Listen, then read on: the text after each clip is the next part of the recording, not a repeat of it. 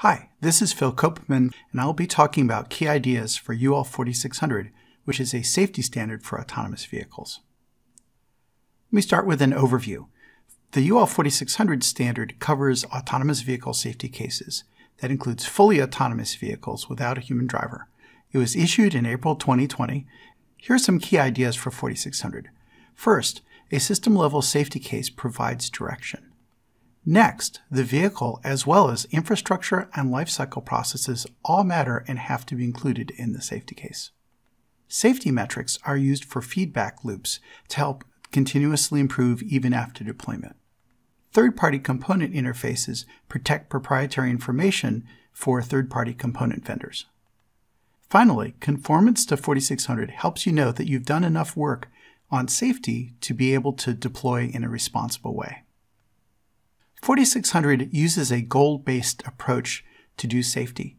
Traditional safety standards such as ISO 26262 and others are more prescriptive. They say, here's how to do safety, and they give you a process or process elements you're required to perform, and they tell you which work products you're supposed to produce. Those standards are not displaced by 4600.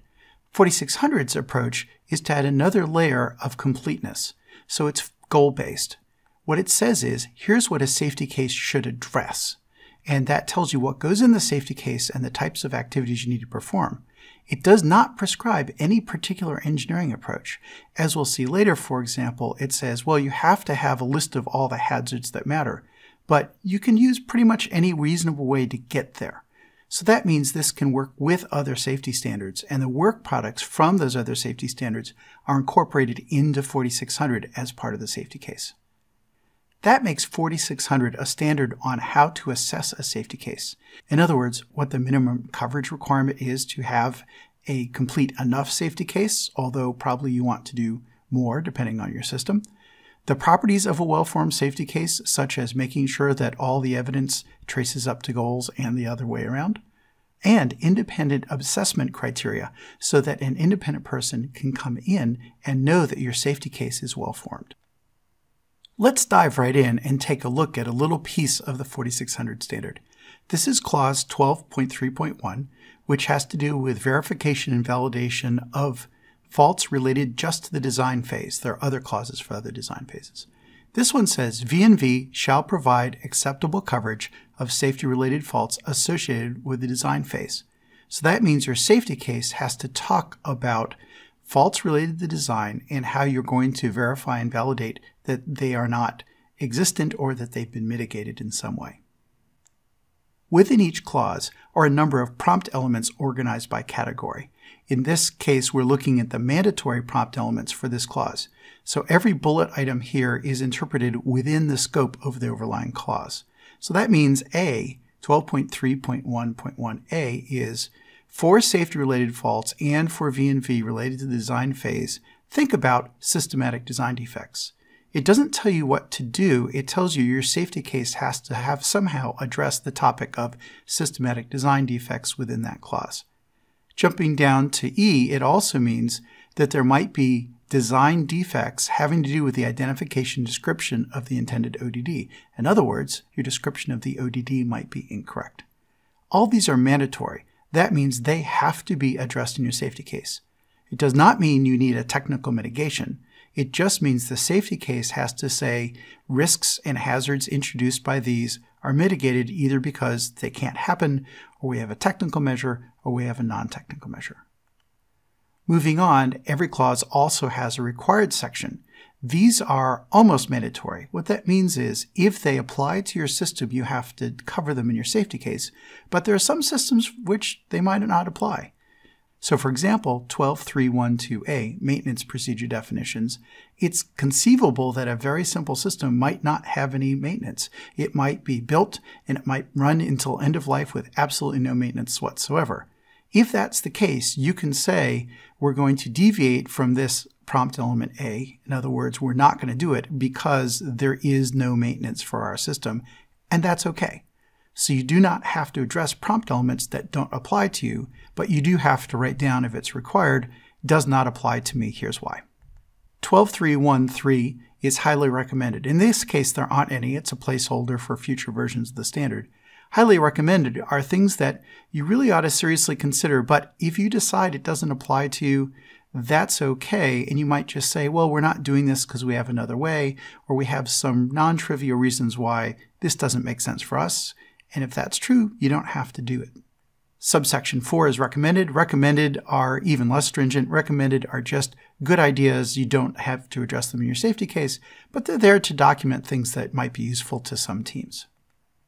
Finally, every clause has a conformance section, which is how the assessor takes a look and checks conformance. In this case, inspection of design and V&V evidence.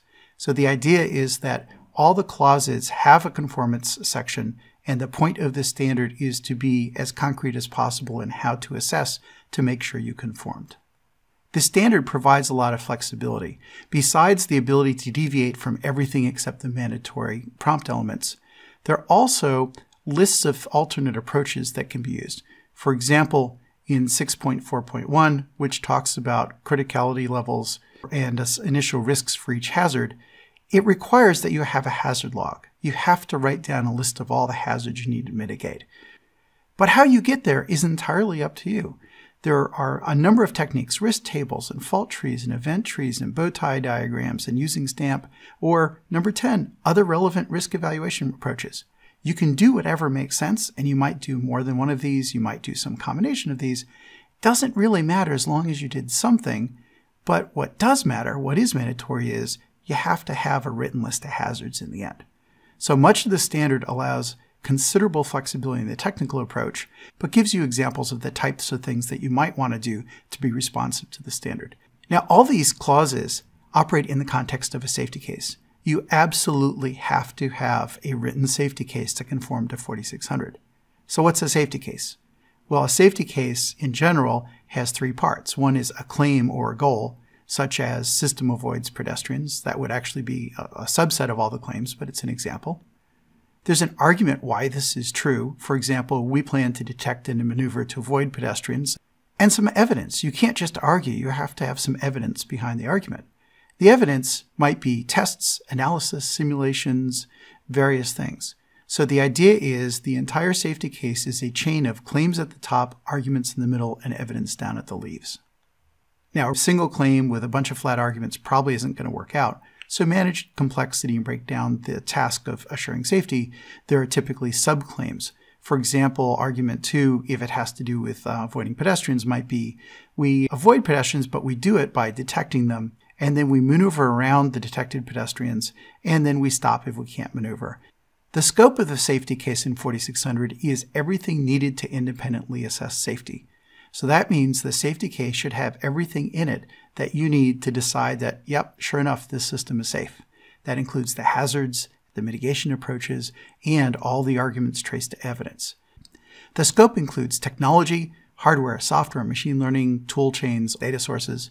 It includes life cycle. It's not just deployment, it's also operation, it's incidents, it's maintenance, all the things in the life cycle. If you have a vehicle fire, what happens? Does it know how to safe itself so that it doesn't endanger the firefighters through unexpected motion? Just as an example. The infrastructure, the vehicle, the roads, the data networks, the cloud computing, road users such as pedestrian and light mobility users, emergency responders, and the environment, such as the operational design domain definition. The point is that everything that can possibly affect safety, that's safety related, has to be dealt with in the safety case, and there are sections on essentially all of that within 4600. As a further example, here are some operational design domain prompts. So this is a small subset of the types of things that are said to be important and that have to be included in a safety case for operational design domain. One is behavior rules, and it gives as examples traffic laws, vehicle path conflict resolution, local customs, justifiable rule breaking.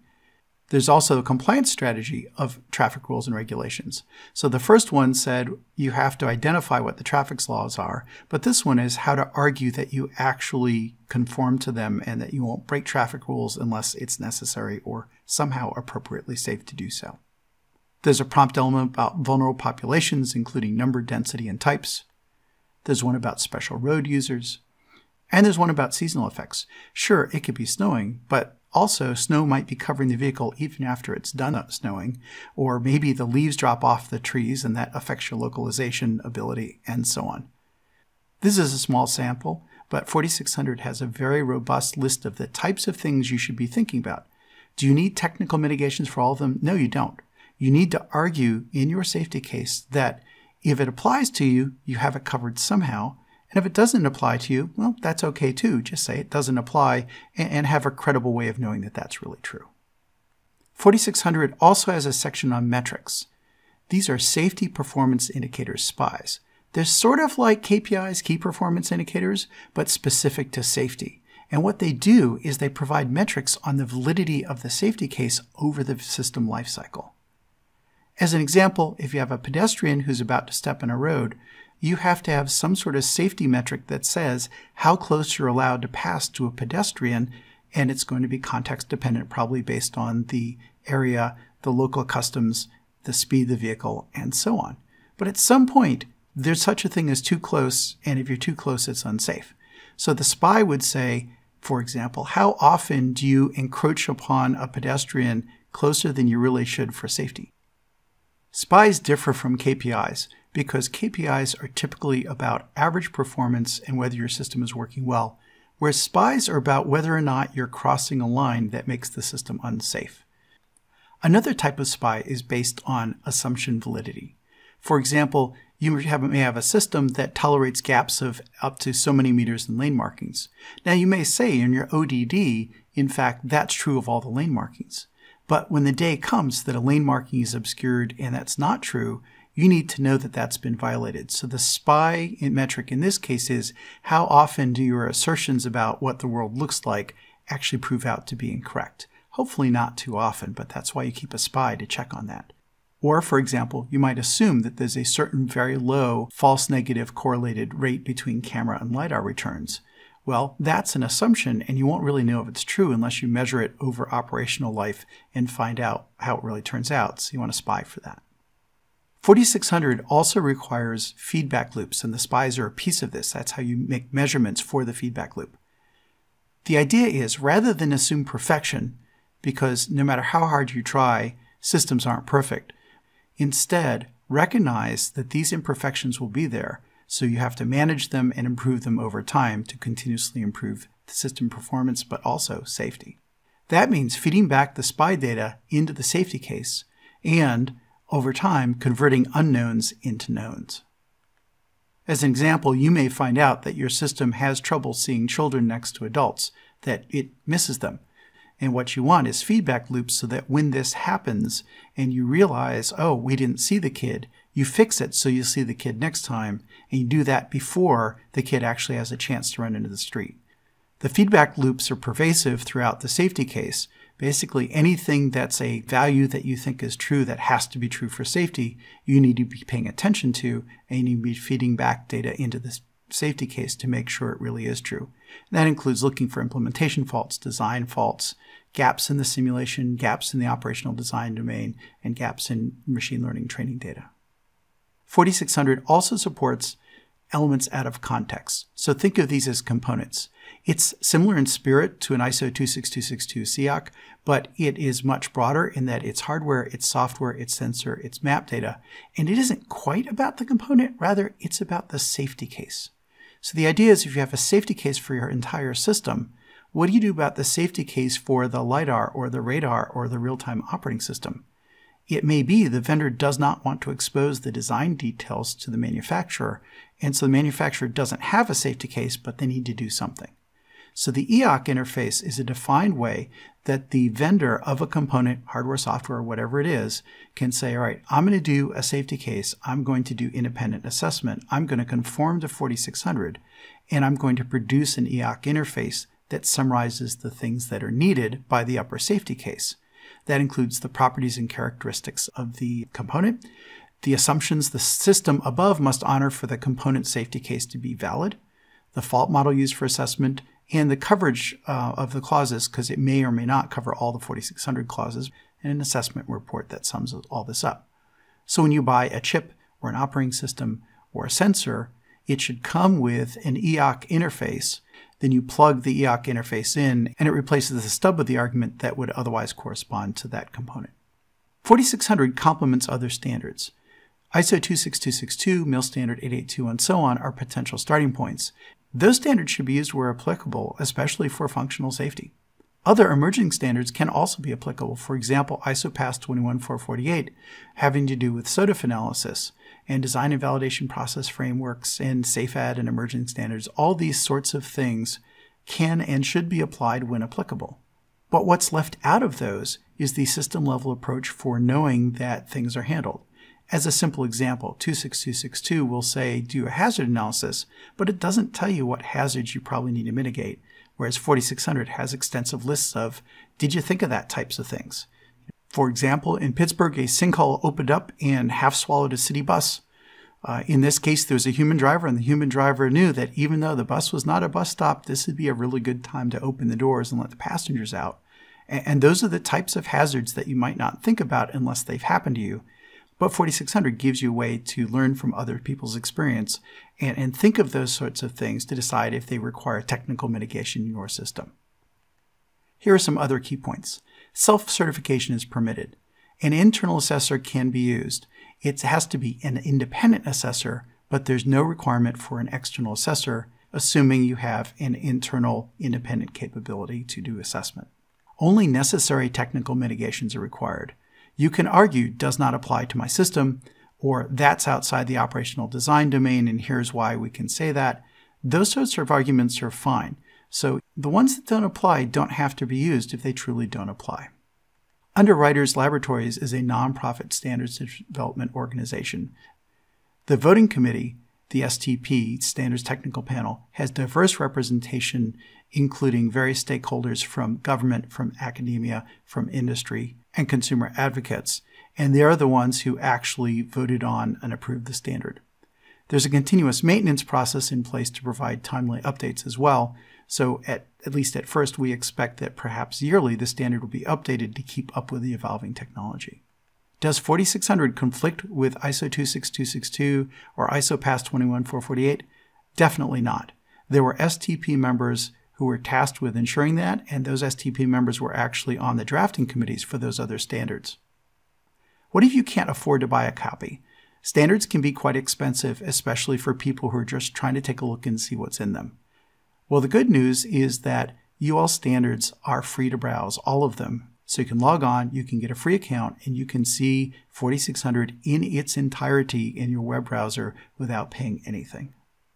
In keeping with a policy of continual updates to track emerging and maturing technology, version 2 of UL 4600 was issued on March 15, 2022. There were 3 major areas of improvements, as well as a number of housekeeping changes. The first of the 3 major areas was a change in the assessment terminology and roles. The term that used to be self-audit in version 1 has been changed to the term self-assessment. The activity remains pretty much the same in that the development team vets the safety case and performs self-assessment. The idea is that at the end of self-assessment, as far as the team knows, their safety case is ready to go. The second half of the assessment process is independent assessment. This is the same term as before, but the scope has been increased. With version 2 of UL 4600, independent assessors are encouraged and required to do technically substantive assessments of the safety case. So it is no longer something like a bank audit, but rather a look at all the reasoning and evidence in the safety case to make sure that the claims really are supported as they should be. A change along with this change in scope is a highly recommended prompt element to perform external assessment. However, independent assessment, which amounts to self-certification with independence, is still explicitly permitted within UL 4600 version 2. A second area of change is a change to safety case terminology and structure. There have been significant improvements in wording and description of how the safety case should be structured, but it's the same ideas and intent as version 1. So this is not a major change in what needs to be done, but rather a better description. The third significant area of change is terminology. The entire terminology section was revisited and rewritten to improve alignment with other standards. There are a few terms added and removed, but the general outcome is the same. The terminology changes do not change the intent and scope of the standard, but rather clarify things so that it is more apparent how this standard fits with other standards such as ISO 26262 and ISO 21448. There were numerous other small improvements that heavily relied on stakeholder feedback to version 1, but none of them make big changes in how the standard works and what the standard is intended to accomplish. Version 3 of UL4600 is in progress for 2022.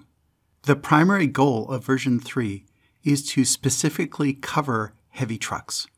This is an expansion of scope to make sure that heavy trucks are adequately covered, but there is no fundamental change to the general approach of UL4600.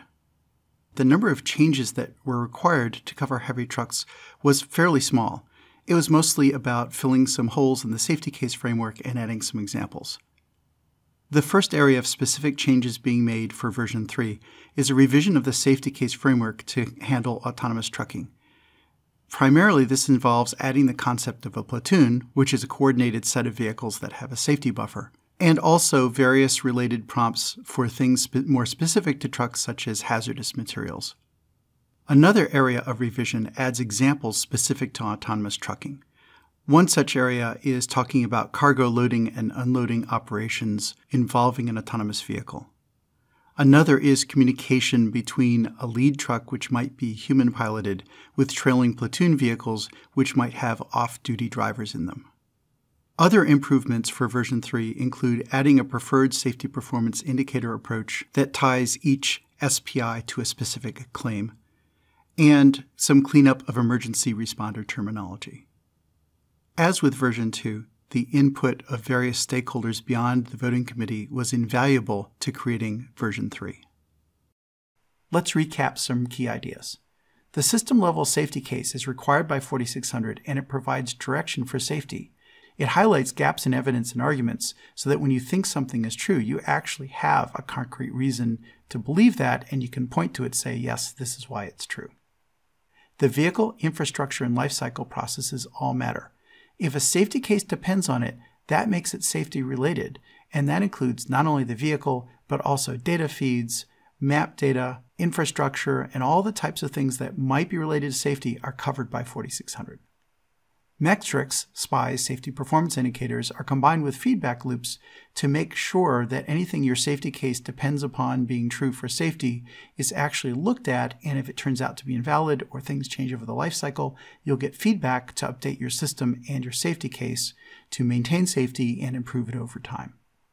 There's a third-party EOC component interface that allows you to install third-party components without the third-party vendor having to reveal the details of their safety case.